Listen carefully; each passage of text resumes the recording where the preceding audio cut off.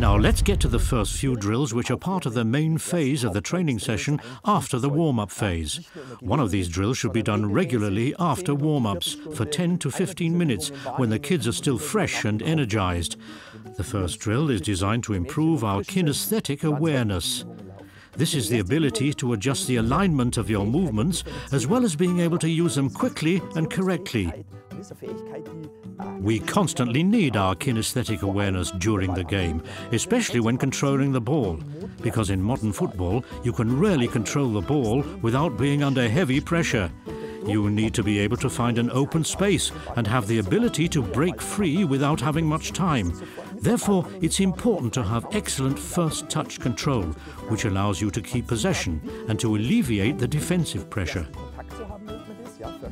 A good first touch and a high level of kinesthetic awareness allows you to pass the ball or start to dribble on the second touch. That's why we now want to show you this exercise, which is all about improving ball control and the ability to use the first touch to your advantage.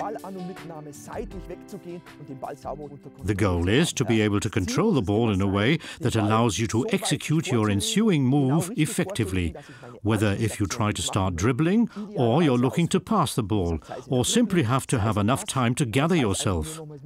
For this drill, we set up a relatively small playing field, and in this field we position several hurdle poles on top of cones. For the sake of simplicity, I'll just call them hurdles from here on. Ideally, the hurdles should be in different colors. We use blue poles here on one side, for example, and white, red and orange ones on the other side. After setting up the hurdles, we position two groups on each side, and we also have a couple of extra balls in reserve. The girls are now supposed to control the ball, pushing it to the side with the first touch, then passing it through the hurdles to the girls in the other group. The girl first in line controls the ball by pushing it to the side with the first touch, then passes it back through the hurdles. The more accurate the girl's first touch is, the better the angle will be to pass the ball back. She won't be able to pass it back through the hurdles when she pushes it either too far away or not far enough, because then the angle is either going to be too wide or too narrow. Therefore, the girls have to have ideal first touch control to accurately deliver the pass back to the other side. It's also important to be in a good position when receiving the pass. It's very difficult to control the ball accurately with either foot when you're not in a good position. When the girls recognize they should move to the right because of the pressure from the left, I always tell them that they already have to rotate to that side. The leg on the side of where they want to go is almost guiding them by already being positioned in that direction.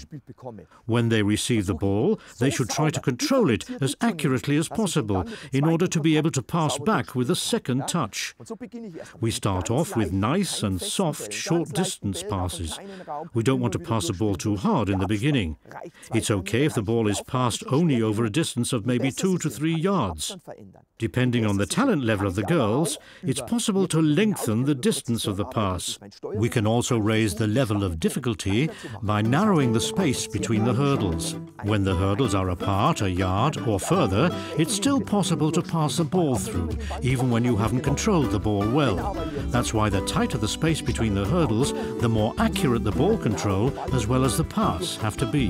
When you raise the difficulty, make sure to raise it gradually to ensure the ball is still being passed accurately. It's important to not only control the ball just with one foot, but to change it and make the girls use the other foot as well. So make sure the girls pass the ball to the other side with the left foot as well as with the right foot after they've moved laterally.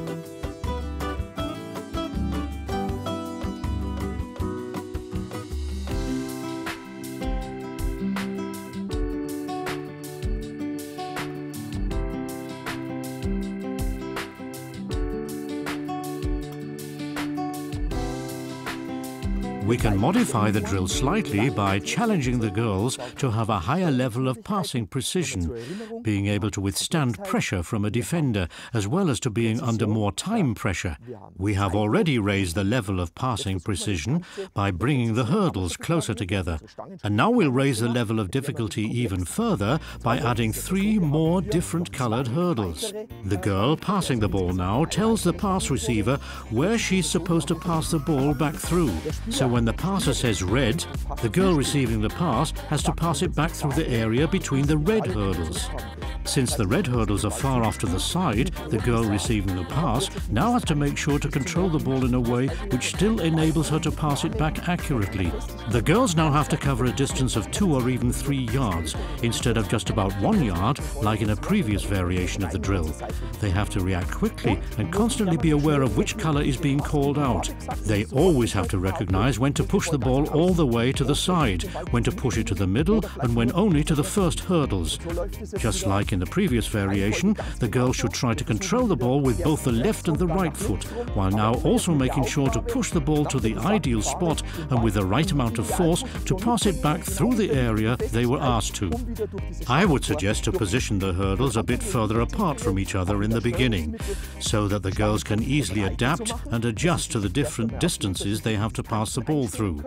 Once they have adapted, you can narrow the space between the hurdles again. Remember to use complexity, precision, time, and defender pressure as tools to determine the level of difficulty of these exercises. We now get to another variation which is slightly more difficult, because the girls now face time pressure as well as pressure from a defender. The defender is positioned about 3 or 4 meters away from the pass receiver. Just when the girl receives the pass, the defender comes from the side and puts pressure on her. So she has to control the ball at full speed and also be accurate enough to shield it from the defender and still be able to pass it through the correct area back to the other side. This pressure situation often happens during a match when the central defender passes a ball to one of the full-backs. Full-backs often are the initial target when opposing teams start to press.